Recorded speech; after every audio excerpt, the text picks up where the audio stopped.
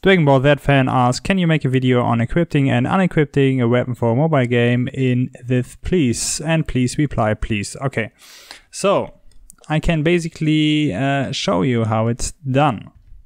So in my specific tutorials, I use the Sci-Fi Soldier. The Sci-Fi Soldier is already equipped with the weapon and have some nice scripts to switch weapon. I will show you how this author implemented all these things and the basic concept behind it, so you can redo it on your project. The first thing I did is I imported all the models in Blender. So basically with the package comes a rifle and one character. As you can see, the character is an amateur with a model and different bones attached to it. So I have a 4-part tutorial series how you can create such a model and amateur and create all the animations for it.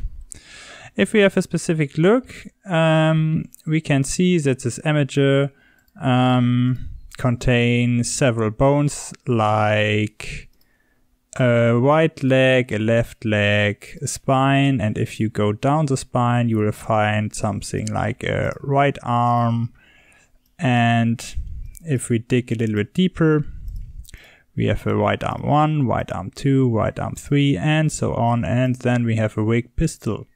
So, and this is here. So we have for each finger one separate bone, and one of these bones are for the rifle itself. So the rifle is attached to this bone, and as soon as you animate the character, this bone will change the position. So I can go to pose mode, maybe grab those two, and you see if I change the position of the arm, all the attached bones will follow my path, and so the weapon will follow as well. Okay, there's no weapon. The question is, should I model the weapon directly in his hand or as a separate model? And my recommendation for this is do it as a separate model. So here's the model for the weapon.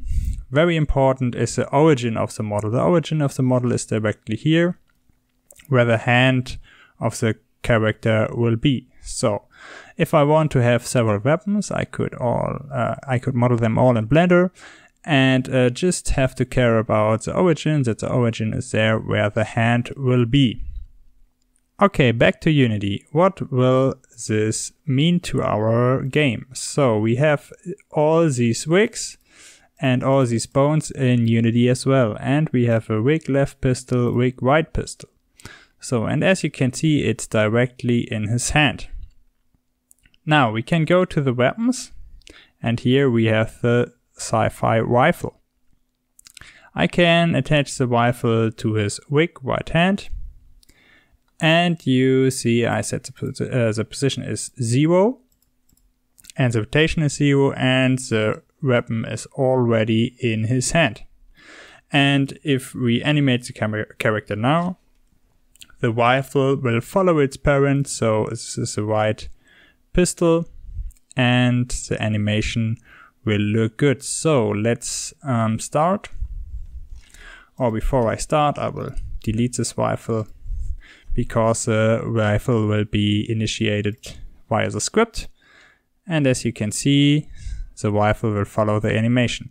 If we stop here, we see that the rifle is in both hands, but it's actually only parent to this right hand. The left hand doesn't play any role here.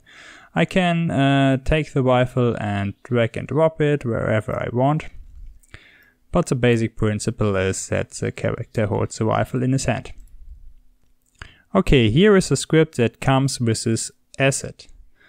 So on awake, the component animator is bound to the animator, and if the arsenal count is bigger than 0, then the first arsenal name is set. Okay, you may ask yourself, what is the arsenal? The arsenal is a set of weapons. You see the set of weapons here. The size is 2. We can increase it, for example, make another one, and give it a name, for example, cube. And we say, okay, the white gun isn't this rifle, it's this normal cube. Therefore, we create maybe a new cube, 3D cube. Where is it? Here. Make it a little bit smaller to have it handy. So.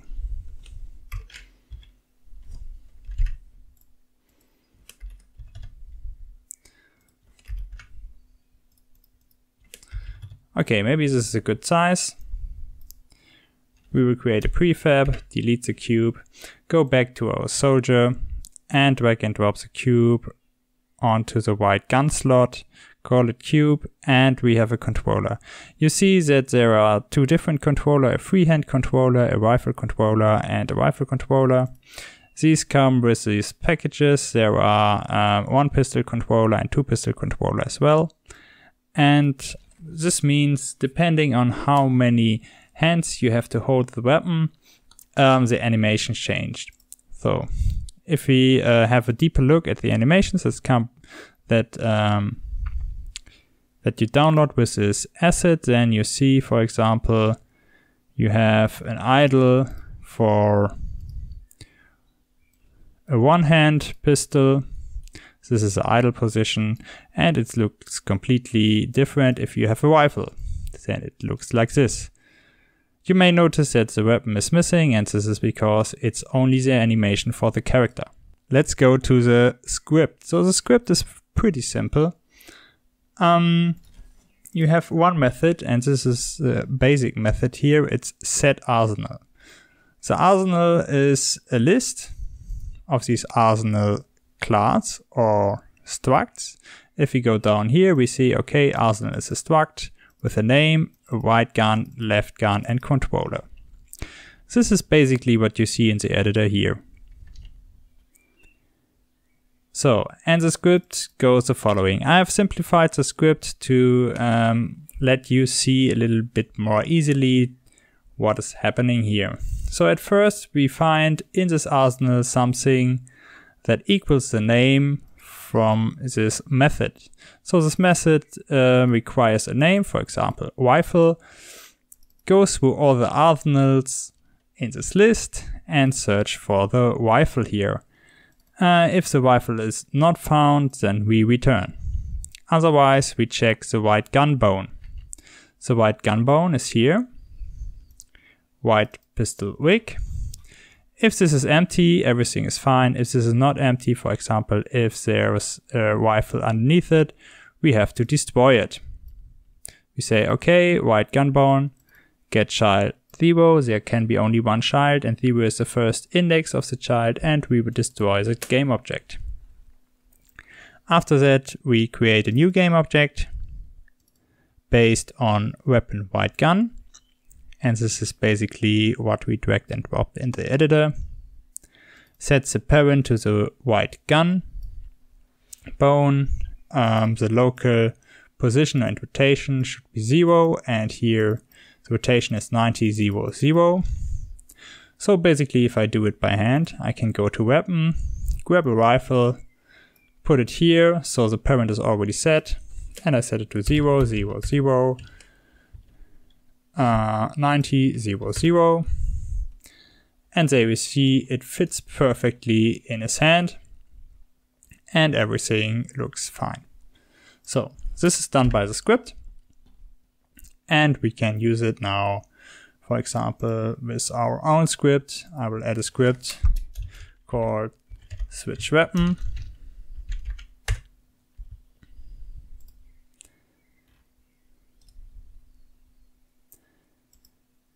Edit the script, and here I need the player controller. So the player controller is basically already attached to our player, so we can call get component player controller, then it is bound, and if input get key down, key code W, or maybe K. Then we can say set arsenal, and then we can choose from this list any weapon we want, for example a cube, because I just created the cube, and say cube.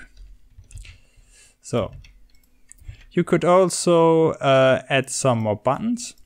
If you want it for mobile, just copy a button and say, okay, as soon as the button is pressed, then we will execute the script. Okay, let's start. Okay, at first he doesn't have any weapon. So I switched the weapon as soon as I pressed on this button. So this is because one of my scripts say set arsenal rifle, and the new script I just wrote will be triggered when I hit K. I press K and there we go. You see the animation is changing and he has this cube.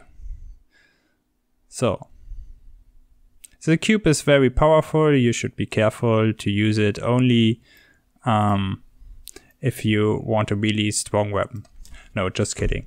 That's it. If you want to see more or anything else, just request it in the comments and subscribe, leave a like, and so on.